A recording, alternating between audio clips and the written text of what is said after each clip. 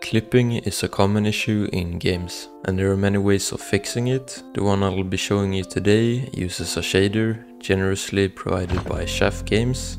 If you find this helpful, please subscribe, so let's slide in.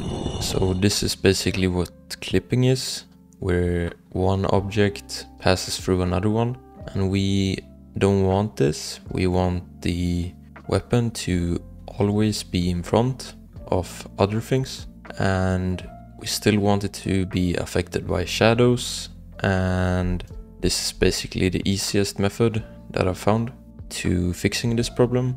So let's get into it.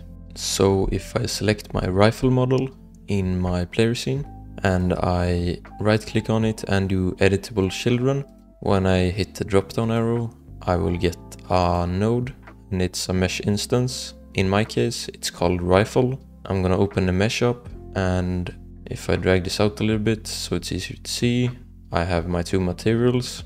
I can't change anything on them right now, and to be able to change them I need to hit the drop down arrow and make unique, and now I can change them. You can also do make unique recursively. This will make all the children, or should make them, unique. It doesn't make the materials unique, so you'll have to do that on them as well. So just make unique and make unique, and then you hit the drop down arrow on them and you want to convert them to a shader material, and that will change the little icon on them. Do that for both of them, so convert to shader material, and when we open them up we have to drag a shader onto them. We can't make a new shader on it, so we can just go to the next pass and hit the drop down arrow, and we can just make a new shader material, open it up, and we can make a new shader. I'm gonna call this clipping. It doesn't really matter what you call it, and in the description you'll be able to find the shader code. So I'm gonna paste it in here, and I'm gonna search for clipping, and we don't want it on the next pass. This was just to make the shader, so we can clear this.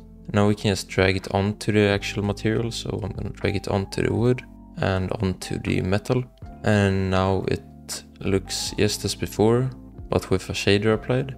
If I now run my scene again, and if I head over to the planks, which it was very visible, and I try to clip with them again, it's not gonna clip since it's rendered in front of the other meshes.